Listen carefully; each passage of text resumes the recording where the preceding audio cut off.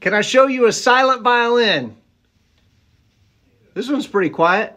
Do you mean silent violin as in a violin that doesn't make much sound when it's not plugged in? Or do you mean the trademark capital S silent violin by Yamaha?